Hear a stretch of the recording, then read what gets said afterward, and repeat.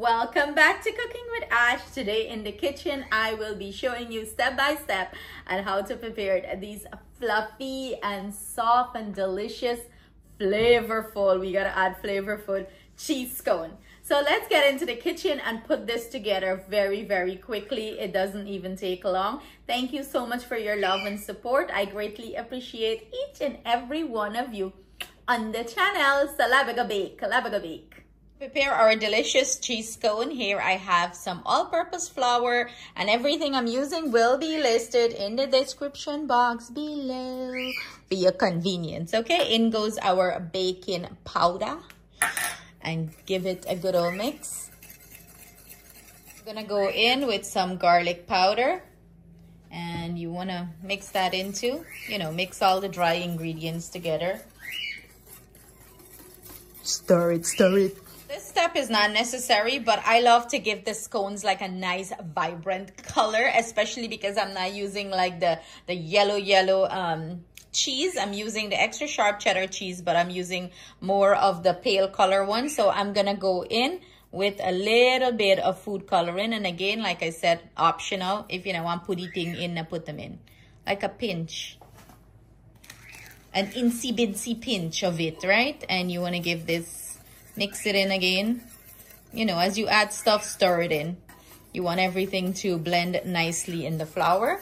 Now we're gonna proceed to grate a butter in here and then incorporate that nicely. So I'm using my grater to grate it. This butter is hard, it freeze, right? I just took it out of the fridge. And why I grate it in, it's so much more easier to incorporate. You can cut it in cubes if you would like, but this is like so fast. So why do hard work when you can do easy work, right? Anything to make life easier in the kitchen. So I'm gonna incorporate this, grate it in, and then I'm gonna go in with my finger and mix it in. Now that I have my butter grate in, I am gonna go ahead and use my hand and blend it in. You can use a pastry cutter, whatever you want here, but for me, I prefer to use my fingers because it does the job way easier and everything is blending nice. So you want to make sure when you blend the butter and flour together, like if you're making pastry dough, biscuits and stuff like that need cold butter, cold milk, So you want to blend it in nice. And when you blend this, you should get like a texture, like when you're at a beach and you pick up a sand and you play with the sand. That's what you want, You want a nice beachy sand texture here. So you want to make sure you put in the work and you work it in. So now that I have this all blended in, as you can see, nice and blended, look how nice. You can know the dough is rich and nice because when you compact it, it's holding its form. And it's smelling so good, the butteriness. Oh gosh, oh gosh. So now I'm gonna go in with some scallion, drop my scallion in goes some parsley, and I'm gonna add some bell peppers here and mix it all in nice. Give it a nice Coca-Cola. You want your food look nice and bold and colorful, But this is option. If you don't want to put this in, don't put it in. But I love it. I love the flavor. I like the color. I like to see colorful food. You know what I say? Yeah, eat with your eye first. Your eye spy up everything and you eat with your eye first. So now that is mixed in nice, I'm gonna go in with a little bit of mustard, okay? Ooh, let me open my mustard. And in goes our mustard here. And you're gonna mix that in too. Up here mix you do, hey, up here mix. You build muscle in the kitchen. Now that I have this all nice and blended, I'm gonna go in with my cheese.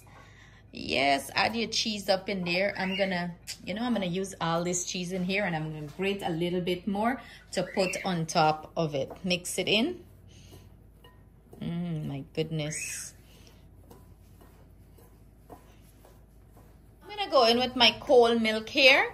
And I'm gonna put how much I use in the description box, but gradually add it because guess what? Like I always say, whenever you're working with flour, the texture is different. The temperature that you live in affects the flour. So don't dump all the milk in and then boom, next thing you know, you get too much liquid and it's not gonna come out right because then you'll have to add flour and it's not gonna balance with the baking powder. So you wanna gradually add and bring it together, So I'm gonna do that step and then we're gonna finish this up. Brought this dough together and this is what it's looking like. It's not too sticky or anything. So what I'm gonna go ahead and do, I'm gonna go ahead and put this on my pastry mat, and then we're gonna, you know, work it into a nice smooth dough. You know, work the dough too much like knead. We're just gonna, you know, stack it on top of each other to create layers. And whenever you're making any sort of scone or biscuit, that's what you wanna do. You wanna stack it on top of each other to create that nice thick layer. So to create those beautiful layers, as I mentioned, here I am rolling out this scone dough. And to create that layer, what you're gonna do, any sort of biscuit you make or scones, you wanna create that layer or layering or pocket.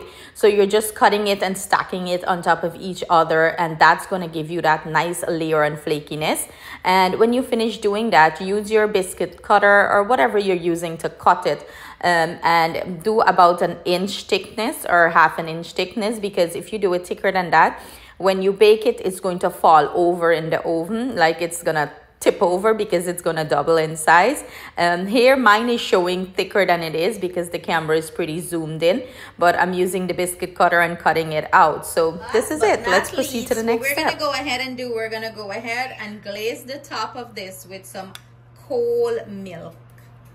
Dab some cold milk on top of it,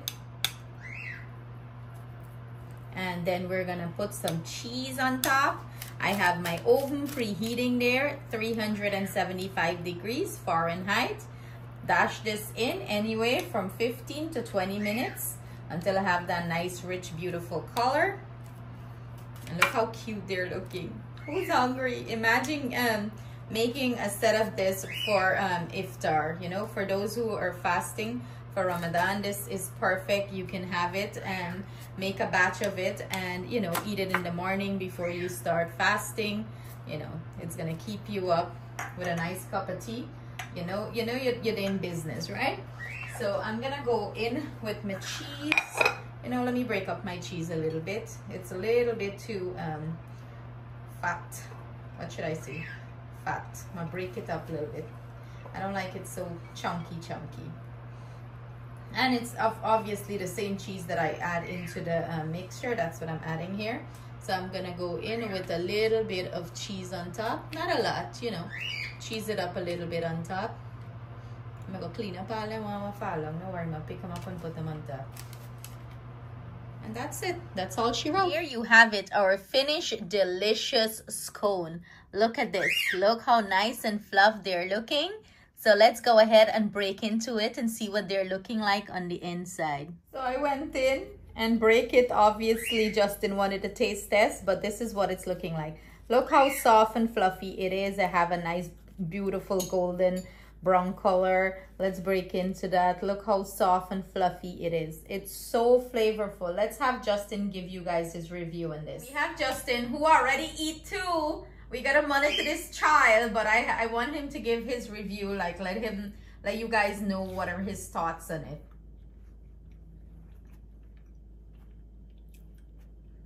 I obviously can taste the cheesiness, but I also like the veggies that are in here.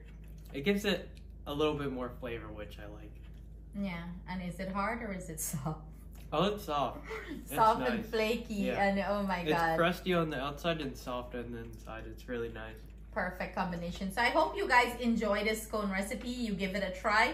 Let us know if you try it and what are your thoughts on it. Sending our love, thanks, and gratitude. See you guys soon in another delicious recipe. Take care. Stay blessed.